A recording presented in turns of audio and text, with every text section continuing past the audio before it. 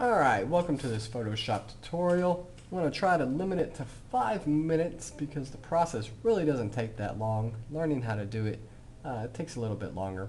But I'm going to jump right into it. We're going to be working on the skin detail. We're going to be fixing some flaws in the skin, and we're going to be lightening up some areas, particularly under the eye. So the first thing I want to do is I'm going to come to my layers panel and make a copy. Using Command J on my keyboard, it copies. And I'm going to hide my original background, make sure it's nice and safe there. I'm going to create a new layer to work with the healing brush tool. I'm going to name that healing brush, just so I know what it is. And I'm going to zoom in on the areas that we want to correct. The healing brush tool will hide flaws and things like that. And that's what we're going to do. I'm going to increase my brush size here and work with this crease. And like magic, it's gone. You know, have a stray here, and we'll get rid of that as well. The spot healing brush tool is used exactly for what it says, spots. It's not for a major blanket effect to smooth out skin. We have something else for that, which we'll talk about in just a minute. But I'm just going to correct some of these spots. Nothing major. I'm going to turn that on and off. As you can see, it's quite a different effect or dramatic change. Looks good. So let's continue to move on. I'm going to create a new blank layer. And on this layer, I'm going to be working on the clone tool. So I'm just going to name it clone and come over here to my clone tool. And I'm going to hold Alt on my keyboard to sample the pixel data that I want to use. In fact, I'm going to zoom in just a little bit more so I can get a better view of this. And let's get back on the clone tool, and I'm going to sample the lighter pixel data using my clone tool, and just simply go right over this darker area. I'm going to create long brush strokes, smoothing it out, and right over some of these creases here.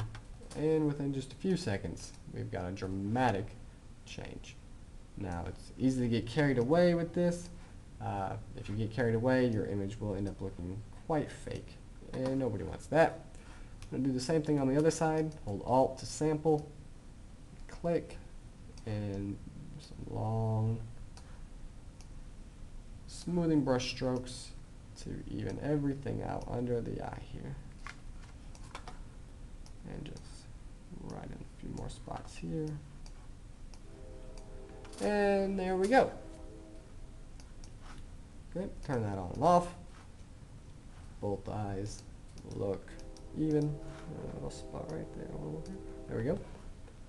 And let's zoom out. And there we go. I don't think that looks fake. Looks very smoothed out and natural looking image. Alright, the next effect I'm going to create is to whiten the teeth and the eyes. So I'm going to click on the the adjustment layers mask and select hue and saturation. Most people's eyes have yellow tones to them, so I'm going to remove the yellow out of this image, and I'm going to brighten it up just a little bit. And as you can see, that affects our entire image. We don't want it to infect the entire image, so we are going to hide this effect. As you can see, our image goes back to normal, and I'm going to paint white on my mask, which is revealing the adjustment. Now I can be confusing. I'm not painting white on the teeth to make them whiter. I used a hue and saturation adjustment layer mask to create that effect. I'm just using white to reveal it on my mask. Anywhere that's white on a mask, the effect is revealed. Anywhere that's black on a mask, the effect is hidden. I'm going to do the same thing in the eyes. As you can see right away, it starts to brighten up the eyes, or whiten up the whites of the eyes rather. Give it a more clean color to it. And there we have it. Zoom out, make sure it looks natural. Looks good to me. Turn it on and off. Very subtle change. Looks good.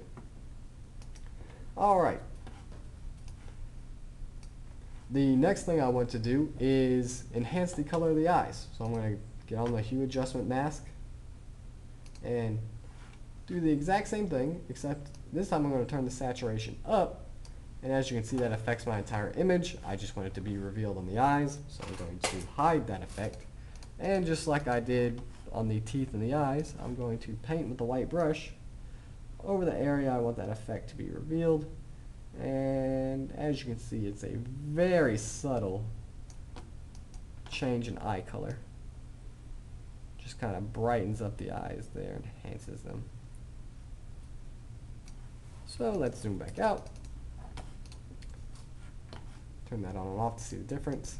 Just brighten them up ever so slightly. Looks good. Alright. What I want to do now is merge all these layers together so that I can work on them without having to work on each layer. So I'm going to hit create a new layer by clicking the new layer button down at the bottom. I'm going to hit Command Alt Shift in the letter E, and it merges all of my layers into one right here. And the effect that I'm going to be applying to it is a overlay effect on another image to give a smoothing look to it. So I'm going to create a new layer like I did, hitting Command J, and I'm going to go to my blend mode and select overlay. As you can see right away, this gives it a very contrasty look. That's not what our final image is going to look like. We want to invert this image as well. We hit Command I, gives it a ghostly effect. Then we'll go to Filter up at the top, Other, High Pass, and when this high pass comes up, we are going to put 10 in our radius. Looks good to me.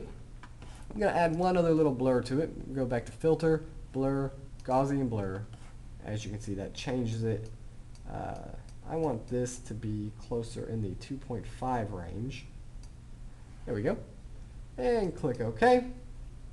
And as you can see, it gives a nice smoothing effect, but it does take out detail in the hair and the teeth and things like that, and we don't want that in that area. We just want it to smooth out the skin. So we're going to create a layer mask, and just like our hue and saturation layers, we have a white mask here. I'm going to hit Command I to invert it. As you can see, it changes our image.